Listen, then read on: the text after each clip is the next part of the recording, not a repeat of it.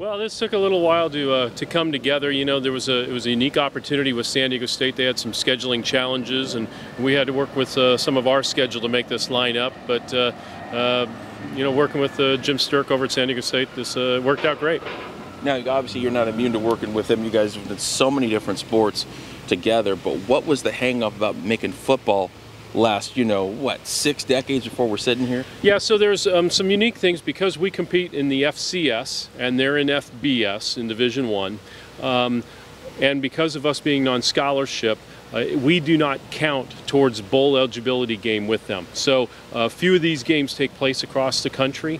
It just was a scheduling, a unique scheduling opportunity to create this chance to be able to do it. Any idea?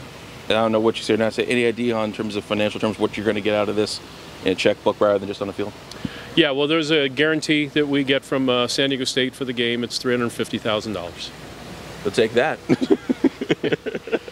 Like that. Next up, what does it sort of be for these guys? You know, you have a lot of guys, you know, compared to them who are from this area that play on your squad. What is it going to mean for them to kind of have the opportunity to showcase themselves, you know, in the biggest building in town? Well, you know, it was fun today when I was talking to the team. I asked how many guys have played in Qualcomm Stadium, and a whole bunch of our guys raised their hands.